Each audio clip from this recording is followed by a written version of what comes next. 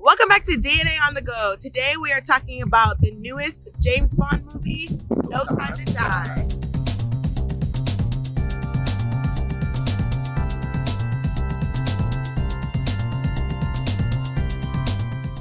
Alright guys, welcome back. So, No Time to Die is the final and last Daniel Craig's, I guess what, James Bond challenge. This is his 5th James Bond movie, No Time to Die. And this is his last one. He's done. And he's done. He's done in this particular one. So the movie picks up about 5 years after the last movie. They'll kind of bridge that there. We're not going to give any spoilers. This movie is a continuation where he's dealing with Spectre if you deal with the last one. It's hard for me to give you a kind of quick summary about it, other than it's a typical James Bond movie. Lots of spy thriller, lots of action, lots of shooting, lots of chase. So yeah. Yeah, I've never been a really big James Bond fan. So when I came into this movie with low expectations, but the movie started out very well. The first 30 minutes to an hour was really, really good. And I was like, okay, we're going into it. But I think that we had too many villains, and I think that we got way too into our cliches. Because I can now, like, when I see James Bond, I see Daniel Craig, I compare him to Keanu Reeves or to Tom Cruise, where I'm like, they're bringing something new to every movie that they do. Like, Tom Cruise has been doing, he's working on his 8th Mission Impossible, and he brings something new. Like, there was a scene, this isn't a spoiler, but there was a scene where they brought in a military aircraft that was the same from Mission Impossible. And I was like, are you gonna hang off the side of it? No. Are you gonna hang off the side of it like Tom Cruise? Or are we just gonna drive this plane? Like, no, like, I need you to bring extras. Like, it was the same that, and I have to rant a little bit. And the whole, what's it called? Invincible James Bond. Like, the fight scenes didn't bring any stakes, because I was like, every time somebody shot at him, he was perfectly fine. There was no like, oh, okay, I can't get up. Like, yeah, there was nothing like that. He got a couple of times he got shot, and it was like, and he was fine. No, yeah. Mosquito bite. A mosquito bite? That he did not. He wasn't. He was a little bit too invincible. Several times where he was like, yeah, it was nothing. It's just a bullet. Like, so that kind of took me out of the movie a lot. There was too many villains for sure. Because that's why the movie was too long. That's what made the movie too long. Is the movie was, this runtime of this movie is 2 hours and 43 minutes, and it really did not need to be that long. They overstuffed it with hours. This movie could have been 30 minutes less. This movie could have been an hour less. No. No, it could have been 30 minutes less. This movie is an hour and 42 minutes. 2 hours and 43 minutes. Oh, that's what I said. Yeah, 2 hours and 43 minutes. And it could have been an hour and 43 minutes. It could have been 2 hours. It could have been 2 hours. They didn't have to pad it up with the extra 43 minutes. There's a whole bunch of extra stuff that didn't need to happen. But overall, it was good. I actually enjoyed it.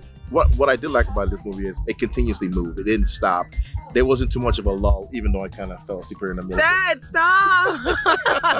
No, it had its moments where it was like, okay, yeah, lull, and yeah. I don't know. There was one villain in the beginning, and I'm like, okay, but then he wasn't really important. And I even rewrote the movie in my head where I'm like, we could have took this out and really focused on the main bad guy and really like gave him more of depth and an arc and I don't know. But, yeah, because the one villain from the beginning, I never saw him again. Like, that didn't pay off in any way. No, we did see him again. Oh, was I? Okay. I didn't see him again.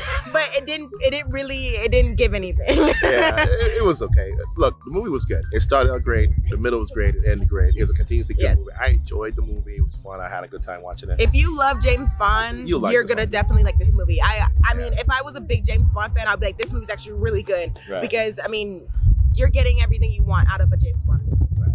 I give it a 7 out of 10. I'll give it a 6 out of 10 because I'm sorry. No, I mean, I'll give it a 6.5. Like, I'll give it in that range because I'm like at the like, you're not Tom Cruise, you're not Mission Impossible. You can't compare it to Tom Cruise. No, I can't compare it to Mission Impossible because that's the same thing. He's a spy. He's like going on his missions.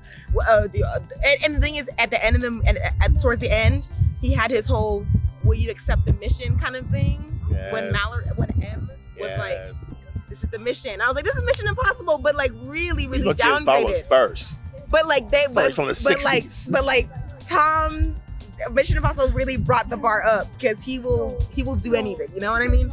It was okay. So I understand. Yes, Daniel is done, and maybe in the next set of James Bonds, it'll be 4 years from now, 4 or 5 years, it'll be a whole new James Bond. But person. you were saying earlier, like you missed the gadgets of James Bond. I think that's what's missing. That could set it apart from Mission Impossible. The gadgets. They made this one down to earth. This whole Daniel Craig run, the 5 films he did, they made it down to earth James Bond.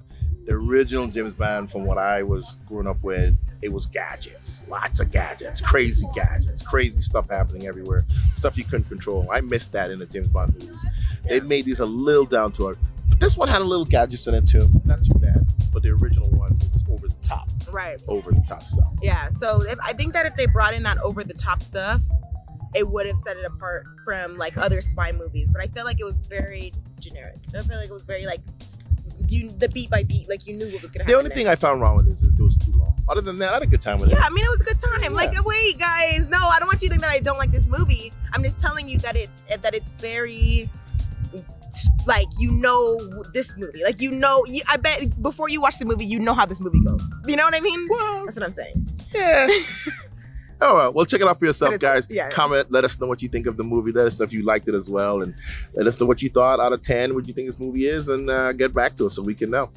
All right, we'll see y'all later. All right. Bye.